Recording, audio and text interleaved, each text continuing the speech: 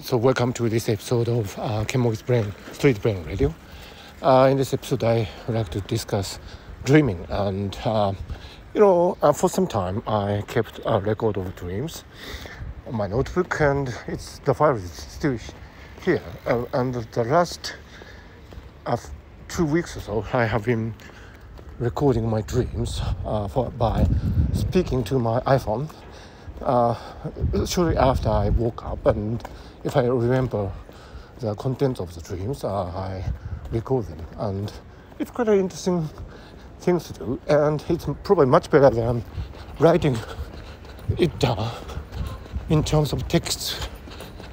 Speaking to your iPhone or any smartphone for that matter seems to be a much better method just after you have woken up, and so I'm actually running for traffic signal.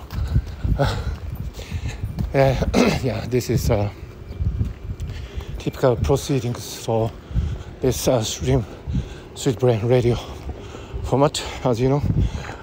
So I have been recording dreams, and it's quite interesting. It has been mentioned already, I think, especially in the context of lucid dreaming, that once you start recording or consolidating your memory after you have woken up about the contents of your memory, then the network of in the brain which would transfer the information from the dream experience onto the semantic and long-term memory will be strengthened, so that one tends to remember even more details about the dreams. And it's quite interesting how you can restructure your associations with dreaming. Of course, in the very extreme case of lucid dreaming, in which you can control, supposedly, the direction that your dreams are taking, the circuits that are involved are more actively involved in your act of dreaming, so that there might be even conscious controls. And this is quite an interesting concept. But anyway, I am coming to a place where I need to stop my recording for a sec, so I'll come back to this episode later. So I'm back on the street. I'm walking in Ginza now. Ginza is, of course, the central commercial zone, most prestigious commercial zone in Tokyo. And it's always great to be here. And it's certainly great to be talking to you on the Street Brain Radio about dreams.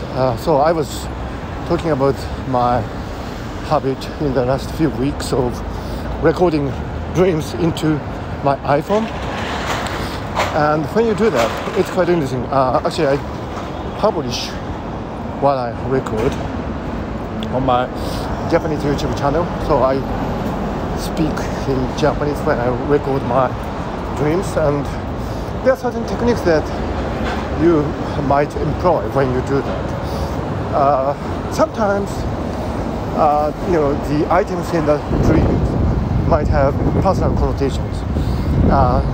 Research has shown that in the dream there would be events that are probably tied to your personal experiences in the last few weeks, because the memory is consolidated with the help of hippocampus into the temporal cortex. These would be sorted out and streamlined, and that's how we have dreams. Dreams are kind of a reflection of the brain's function to sort out and consolidate memories. That's the theory. So when you recall on your dream, there might be some personal details, people and events and so on. But these things are not necessarily interesting to other people. Probably you have had this experience that when you have your friends telling what dreams they had, these are not particularly interesting, are they? I mean, these might be interesting for themselves personally, but for someone who is just listening to the dreams, it's not necessarily interesting. So when you do a recording of dreams, it'll be great if you could kind of make a jump from very personal details into some abstract forms. For example, if you had a dream where you had a personal friend of you appear, instead of stating his name, you probably can state the person's property, like age,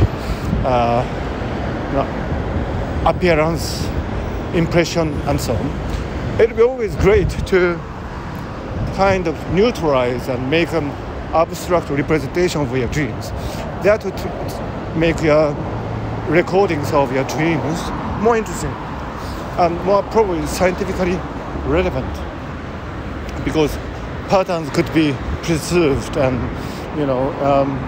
and in that process, I think there are certain jumps that you make, because no matter how you might state your dreams linguistically, it doesn't really do justice to the whole details of experimental, variety that you encounter in your dreams. So you just can't represent them linguistically when you record your dreams, either verbally, as I am doing right now, or in terms of text, as I used to do a couple of decades ago. So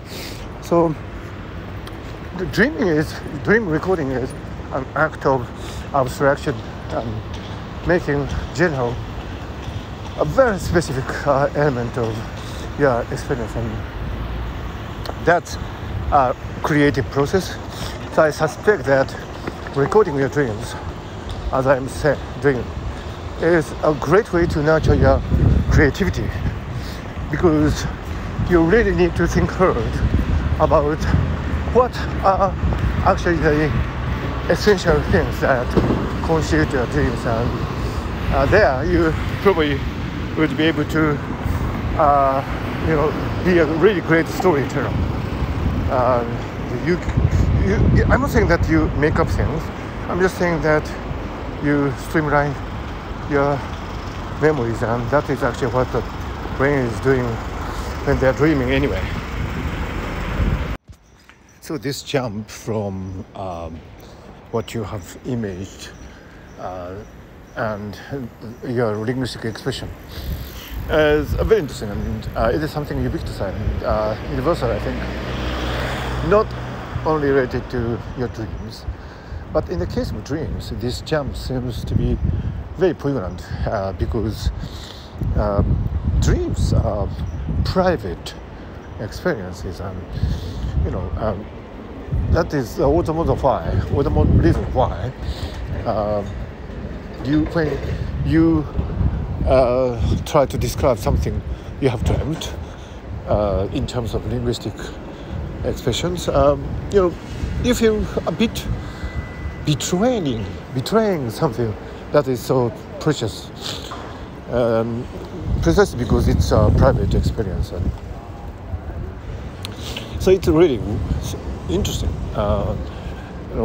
That's the same thing is actually happening with a conventional process of describing something you have experienced. But for example, I'm walking now through the back streets of Ginza, and I have been in the Kabukiza Tower for a meeting, and I was out of that.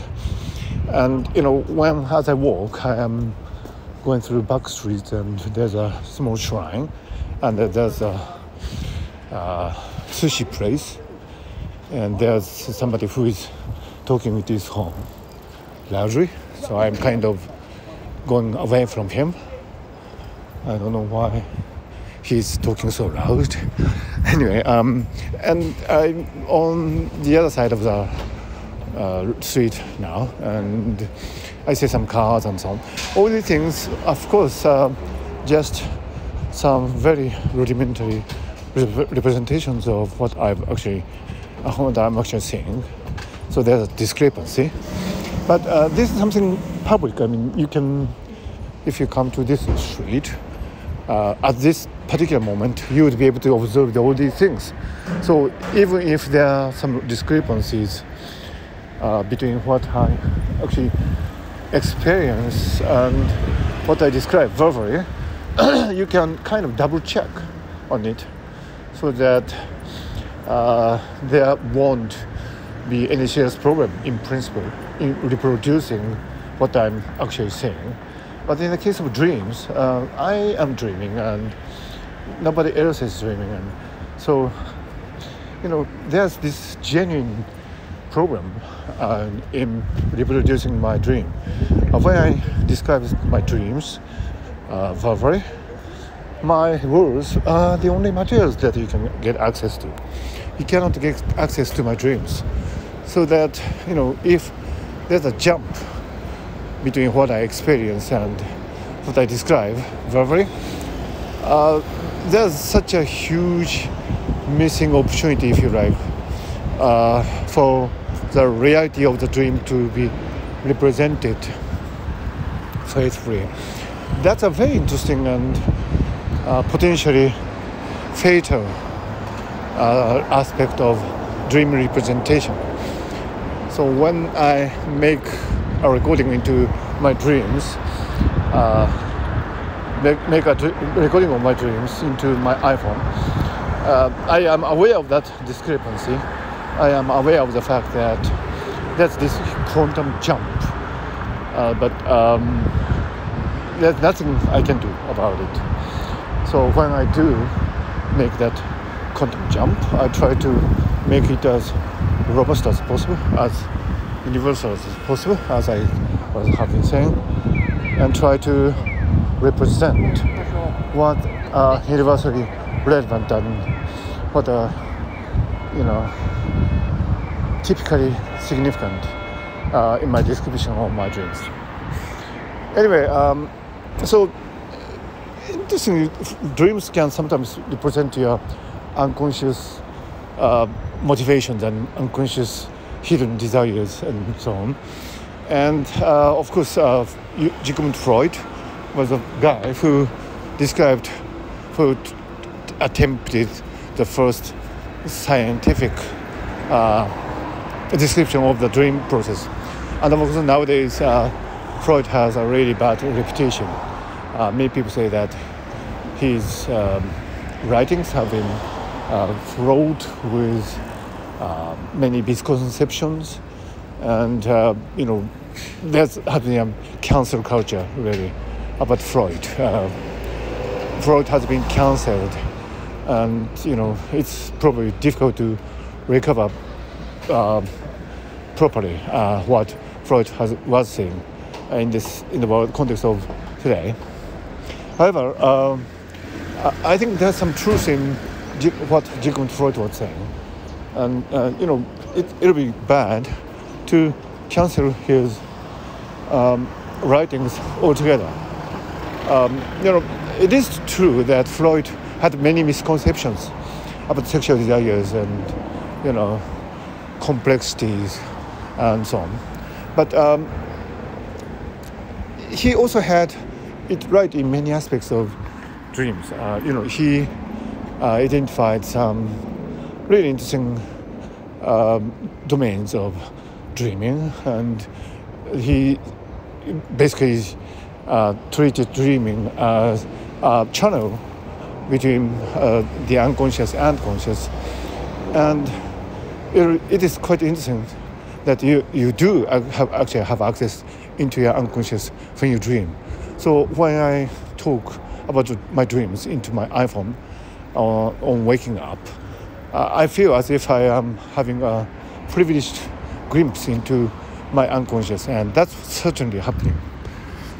When it comes to assessing unconscious through dreaming, I had a really wonderful conversation with the really great Jungian psychologist Hayao Kawai, and Professor Kawai was a long-time expert of the psychoanalysis in Japan, and he was professor at the University of Kyoto. And I had a really wonderful discussion with him, and I co-authored a book with Professor Kawai. And also, Professor Hayao Kawai is known for his collaboration in a book with Haruki Murakami. So he was one of the most respected and highly regarded scholars in psychology in Japan. And I had the privilege of conversing with him. And I learned quite a lot from my conversations with Professor Hayao Kawai. And one of the things he told me during our sessions was that, it's quite difficult for someone to interpret his dreams, because what appears in one's dreams is often a blind spot for that subject. So it's something that you cannot see psychologically. It's something deeply hidden, so that even if you feel that there's some salient features of a person, of an event, of an element in dream, you can't really tell what exactly that significance of it is, because that is in your blind spot. And Professor Kawai said that experts who are trained in the analysis of dreaming can sometimes get access to the secret behind a really impressive element in a dream, because he or she is trained to do that, and because he or she doesn't share the blind spot with that person. So that was a quite an interesting idea.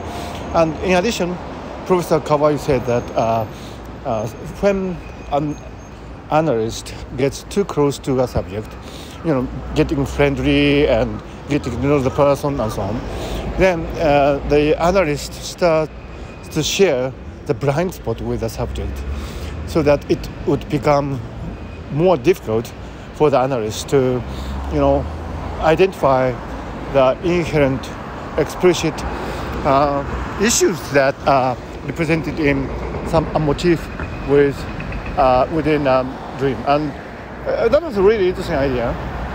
And when we were conversing, I casually mentioned about a dream in which a 5-year-old girl appeared, and the 5-year-old girl in my dream was characterized by the color red. She was wearing a red skirt, and redness was something that was very impressive about the girl. But I didn't know what it was that was represented by the small girl, 5-year-old girl.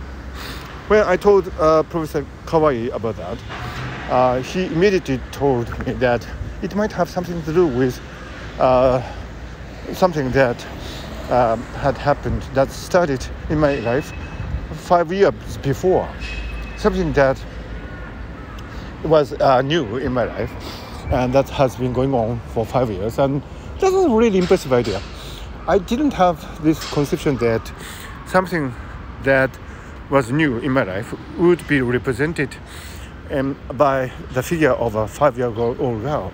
So that could be possible. I mean, in your dreams, something could be transfigured beyond recognition. So that, for example, if there was an abstract concept like something new in your life and some new career, for example, that cannot be represented in a dream because it's an abstract idea, right? So what you could do in your dream is to represent it as some tangible existence. So in my case, that might have been the 5-year-old girl. And, for me personally, it was probably not possible to interpret it as robustly as Professor Kawai Hayao did. So, that was a really impressive exchange of words. And I actually went through many Hakoniwa sessions with him, sandbox sessions, and Professor Kawai was invariably helpful in these sessions. And the same pattern, I think, appeared again and again. He could identify elements in my dreams that were beyond my cognition, because they were presumably, falling into my blind spots. And Professor Hayao Kawai didn't share the blind spot, so he could really make an interesting case about that element in my dreams, and that was a really impressive session. And I remember vividly the impressions that I used to have to this day. So uncovering the hidden meaning of your dreams is something like an archaeology. You have an item, but you actually don't know what that item represents. So you need to apply a kind of a process of guesswork, and that is what I do when I talk into my iPhone, keeping record of my dreams.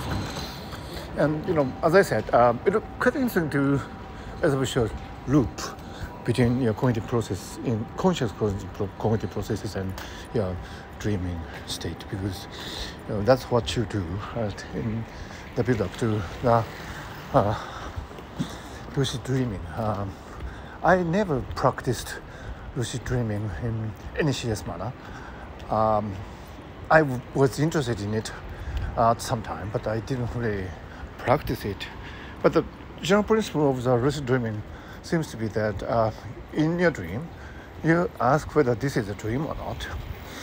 And when you're awake, like I'm awake, I'm not sleepwalking right now, I'm awake, I think. When you are awake, you ask yourself whether you're dreaming or not. And that is one of the basic techniques of lucid dreaming build up. And if you repeat that in your daily life, gradually your dreams would become more lucid, meaning you have more conscious control over the outcomes of the dream. And that's quite an interesting aspect of dreaming. And so the general principle of lucid dreaming would be to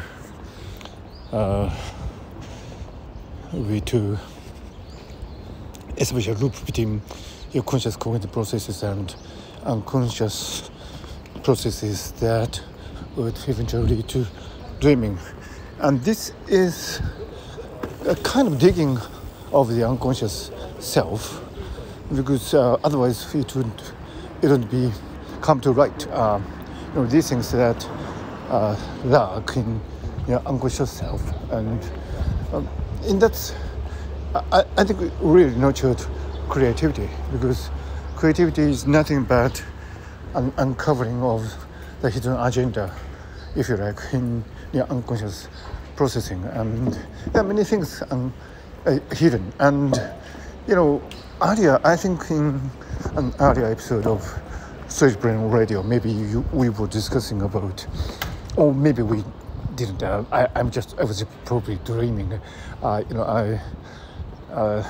the last few weeks, I came across this idea that, when you create something, the association, that connecting of the dots, in the famous phrase of Steve Jobs, is occurring all the time in your unconscious, so that when you create something, it is not done at that moment as would be surmised from the point of view of your conscious experience, but the information processing itself is done before the conscious realization of the element, in the so-called aha moment, when you have become aware of something.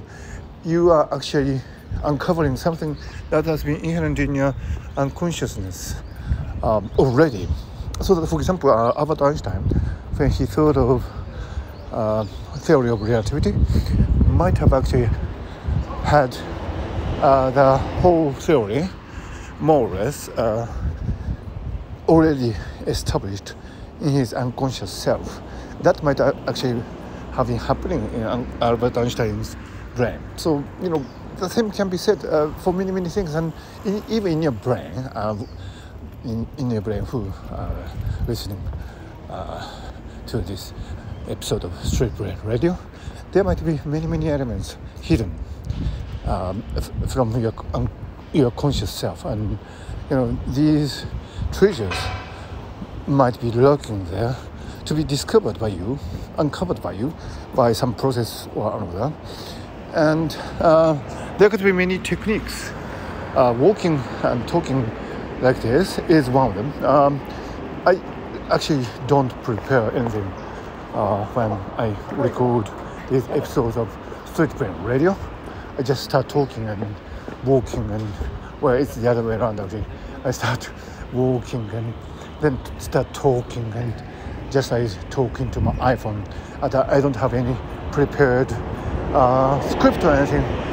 These words just come out of my uncle's mind.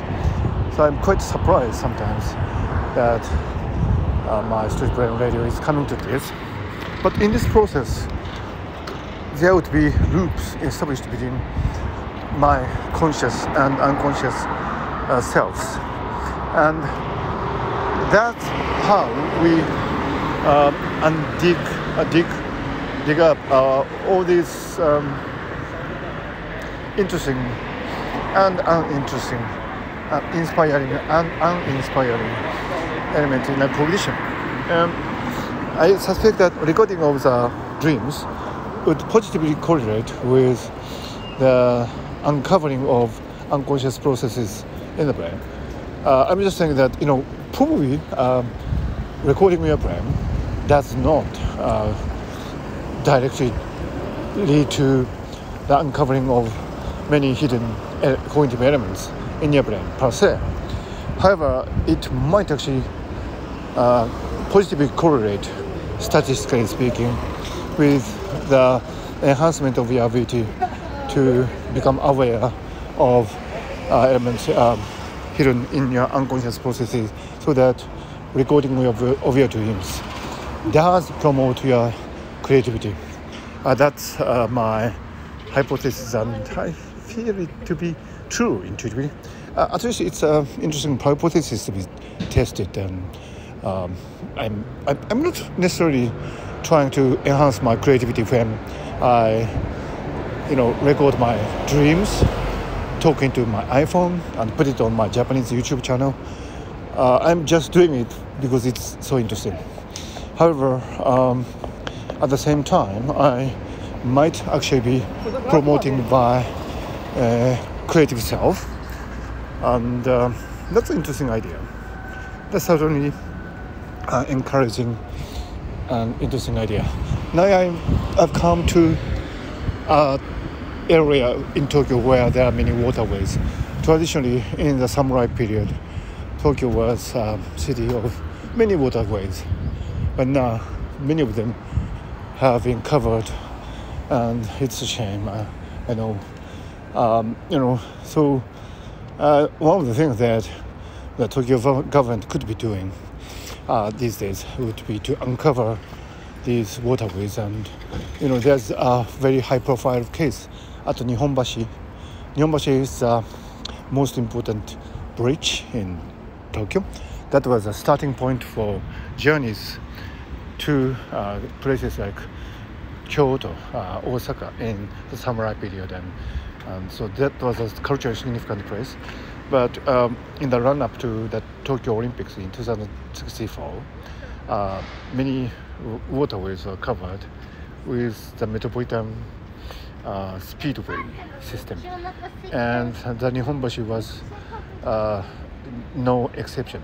Nihonbashi literally means the Japan Bridge, so that's how important it is. It is the Japan Bridge. So Nihonbashi is sadly, although it's still ground in its construction, the bridge is sadly under the Tokyo Metropolitan Speedway system, so it doesn't really look great. But probably with the proposed construction or deconstruction, should I say, going forward in a few years, probably the Nihonbashi would regain its grandiose, former self, and that would be really great. Anyway, enough for my diversion here. So dreaming, I think actually dreaming itself is process in which you recover your wholeness, because after all it is related to the memory reconsolidation process, and by sorting out and reconsolidating your memories you become even more balanced and whole self. So that's one reason why we should be sleeping. It'll be great to have a good night's sleep, because you can reset yourself and restore yourself and regain your balance. But in addition to that, many people have testified that by dreaming, you sometimes become really creative. And there are many high-profile cases for that. And, I'm not saying that dreaming is only for creating, but probably one of the most inspirational ways to think about it is that creation is a process of restoring yourself. Creation is a process of regaining a balance within you, so that by creating you become a whole self. So if you think about that, then probably it makes sense to dream and make a full use of it. And one of the ways you could make really great use of it might be to record dreams, that as I am doing. So I heartily recommend you to talk into your iPhone every time you wake up and you have some remembrance of the dreams. It doesn't take really much time, only a few minutes, and let's see how it can change your life. I have done this for only a few weeks, but I feel that it is already changing my perception of my existence, because I feel that I am not only the conscious self but also the unconscious self, and that makes me a more balanced person. So I'm coming to the venue of my public lecture today, so I will be stopping this recording of Street Brain Radio pretty soon. So to some, dreams are great in sorting out memories and consolidating them. And in addition, dreams are a great way of recovering a balance of oneself. Creativity is also a salient process where you regain the wholeness of yourself. So by recording your dream and making a loop between the conscious and unconscious cognitive processes, you can hope to consolidate your past and also to create something new which would be harmoniously incorporated into your existence and achieve a true nagomi of yourself in the time dimension encompassing the present, past, and the future. With that thought, I leave you, and thank you for listening to this episode of Street Brain Radio.